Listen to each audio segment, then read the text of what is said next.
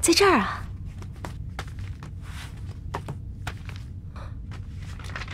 做鬼不是应该有超能力的吗？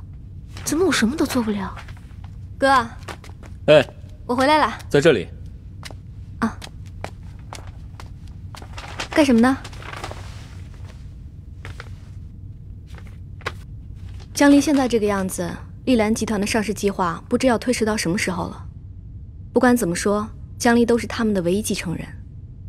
你呢，女婿没当上，孩子也没了，没有棋子的棋局好像是个死局。原来是为了我爸的财产才会跟我结婚的，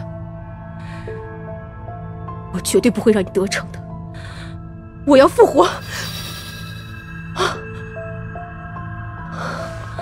江离没有死，事情发展到这个地步，你是最高兴的。江离的死，你也有嫌疑。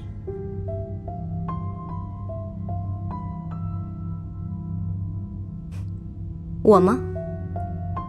我怎么可能杀人啊？江离不是有一份遗书吗？为什么他就不会是自杀？难道遗书是假的呀？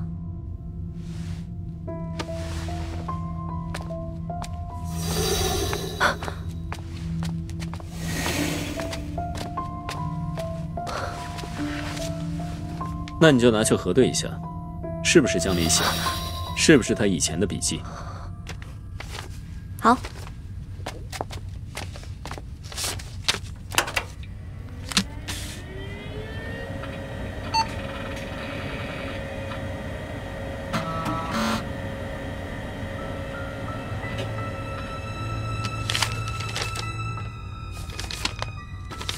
100%是他的笔记。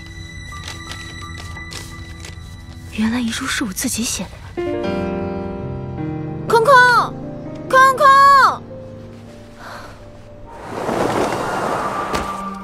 怎么样，找到凶手了吗？没有，但是我知道是谁杀了我。我是自杀的，我还留了一份遗书，的确是我自己亲手写的。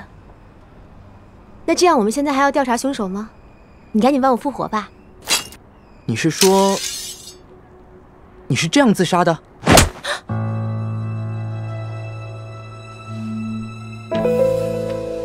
这也不是没有可能啊，说不定我可能受了什么刺激。但是这也没有可能吧，因为我什么都不缺。虽然我有一个不知道是什么目的的未婚夫，而且我还有一个追了5年也没有追到的男人，但是这也不足以让我自杀啊！而且我还那么怕疼，如果那个刀一下，好了，你只有5天时间了。鬼魂和人是不一样的，记住我说的话。哎，等一下，我能问你一个问题吗？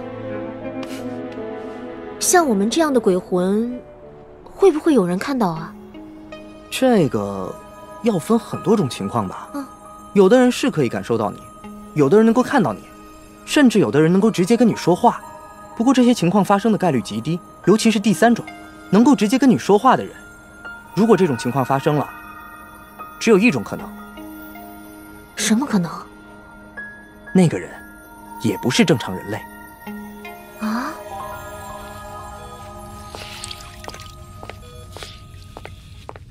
爸妈，我给你们带了早餐，趁热吃吧。莉莉，你快醒来，妈妈好想知道，你到底发生了什么？到底是谁把你害成现在这样？妈，别担心了，莉莉会好起来的。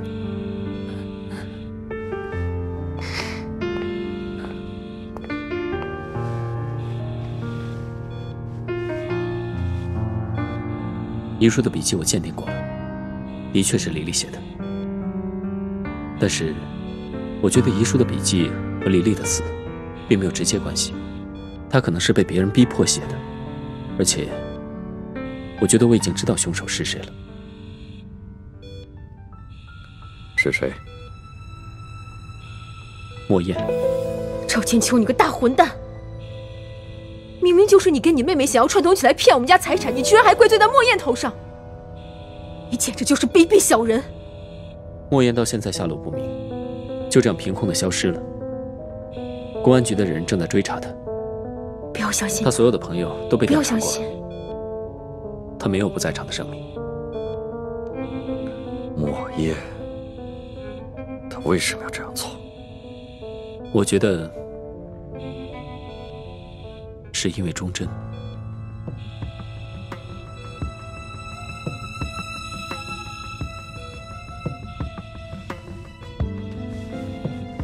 忠贞。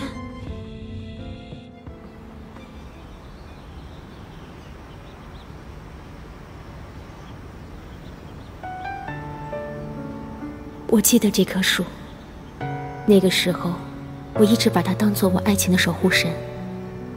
我总是躲在这棵树背后，等着莫言的出现。那一天正下着大雨，我看到了令我恶心的事情。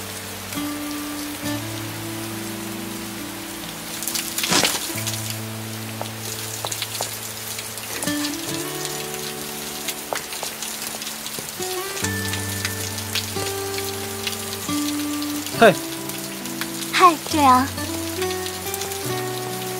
不知道怎么会突然下这么大的雨，我都没有带伞。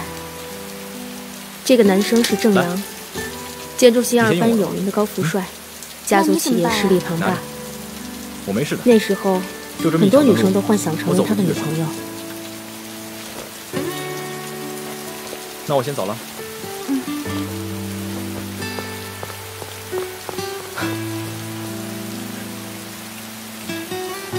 忠贞，忠贞，忠贞，我就知道你没有带伞。我刚去你宿舍楼下想接你，你已经跑出来了，怎么不等我呢？我下来买瓶水。你可以给我打电话呀。不用。干嘛不等我呢？你看你全身湿成这样。对不起啊，我不知道下这么大的雨。走吧。傻瓜，大傻瓜，我恨你，我恨你，傻瓜！希望和贪婪，愤怒和懊悔，并称人类4大危险的感情。其中最危险的就是希望，它欺骗你，诱惑你，直到摧毁你。那时候的我，一直在愤怒和希望的交替中活着。他们2个人怎么会在一起？以我的专业判断，他们2个肯定有鬼。我跟你说，那个莫言他就是个备胎，被忠贞利用的备胎。郑阳才是忠贞真正的目标。你说他清纯外表下怎么藏了个贱人的心呢？嘘，低调。你声音小一点啊！你听我说，每个女人都想找一个有钱的男人做靠山，不像你，你有个有钱的爹罩着。那些没有亲爹罩着的，那就只能渴望找一个 ATM 机男友。说什么独立自强，不是拉拉，就是2杯猪亲了。